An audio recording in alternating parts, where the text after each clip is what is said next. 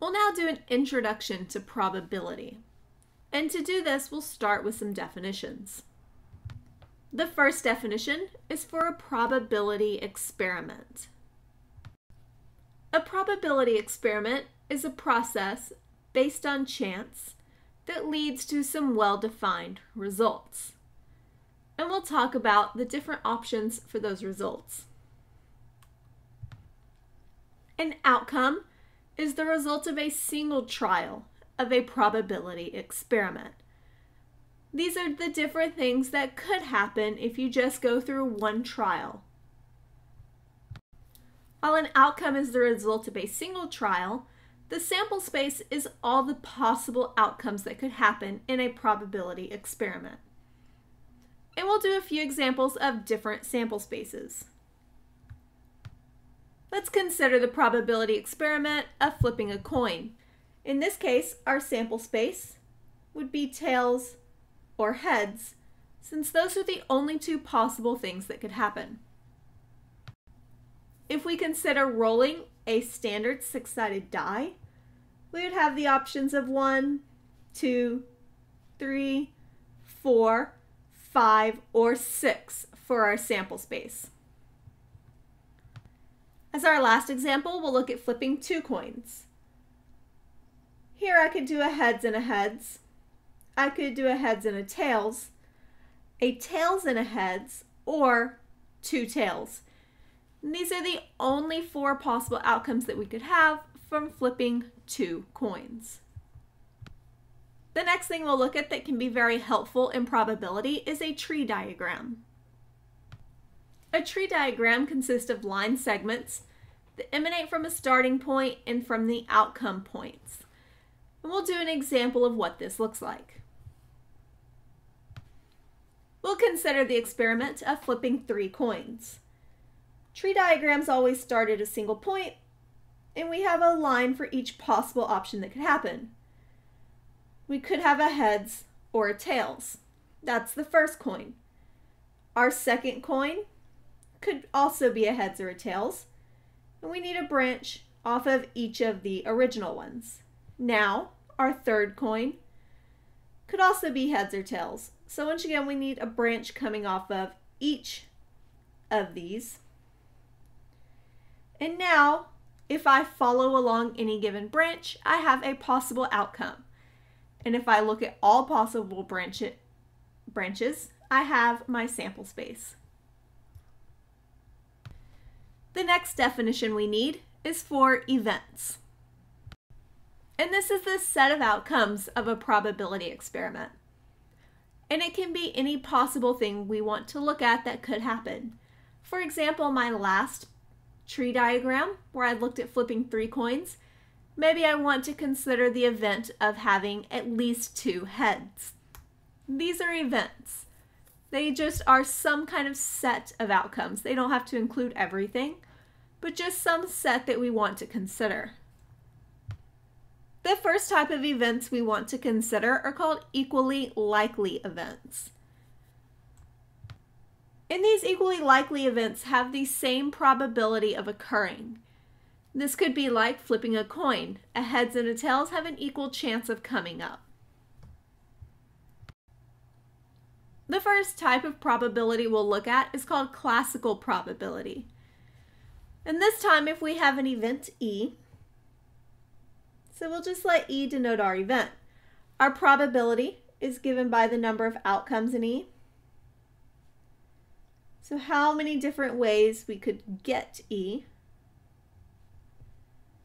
And then we divide by the total number of outcomes that we could have. And this is the type of probability that most people are pretty familiar with. But we will do some examples. As an example, let's consider that we have a bag that has 2 red balls, 3 yellow balls, 2 white balls, and 1 black ball.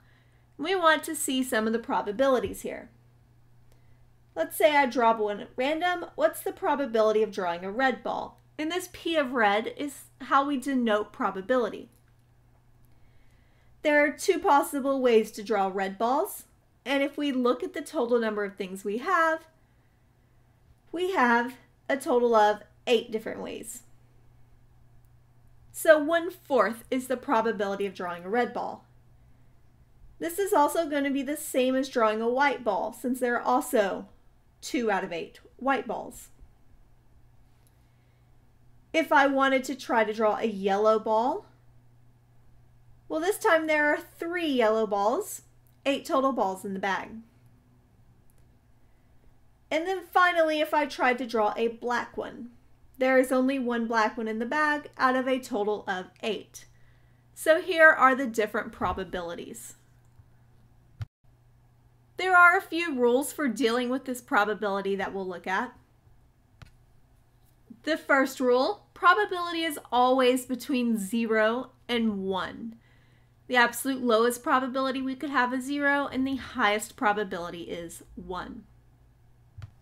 The second, if we add up the probabilities of all of our possible outcomes, we get a total of 1. The third one, the probability of an event is equal to 0 means that the event is impossible. For example, the probability that Thanksgiving will be on a Monday next year would be 0, since there is absolutely no chance that would happen. And finally, a probability of an event equal to 1 means that it's going to happen with absolute certainty. For example, the probability that Thanksgiving will occur on a Thursday next year is 1, since it occurs on a Thursday every year.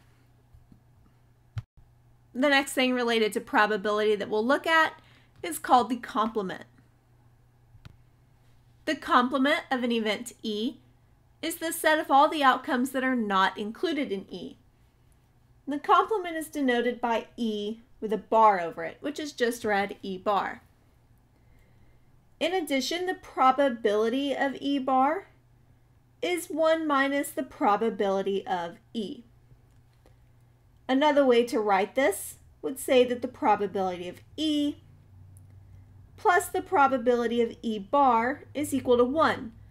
Since we know the sum of all possible outcomes is 1, it either has to be an E or an E bar, since that is the definition of E bar. As an example, let's let E be the event rolling a 1 on a dice. We know there are 6 sides on the dice, so the probability of E is 1 over 6. In addition, the probability of E bar, there are 5 other numbers on the dice that we could roll on a 6-sided dice. So we have 5 over 6. Another example, if E is rolling an even number, there are 3 ways to roll an even number on a dice: 2, 4, or 6. There's a 1/2 chance. The complement of this would be rolling an odd number, and there are 3 ways to roll an odd: 1, 3, and 5. So once again, our probability is 1/2. The other type of probability we'll look at is called empirical probability. In this one, we look at the frequency of the class divided by the total frequencies. And in general, the main difference between classical and empirical is classical probability is done using equally likely events. Empirical probability, on the other hand, is typically based on an observation or an experiment. These are things that we actually see or experiment and get, and then we can calculate probabilities according to that. As our example, let's consider we have a group of 20 people and we look at their hair color, which are recorded here. If I select a person at random, the chance that they'll have brown hair, well, we observed that there were 10 people with brown hair and a total of 20 people. So the probability is 1/2. If I look at blonde hair, there were 7 people with blonde hair at a total of 20. And then if I look at red hair, I have 3 out of 20.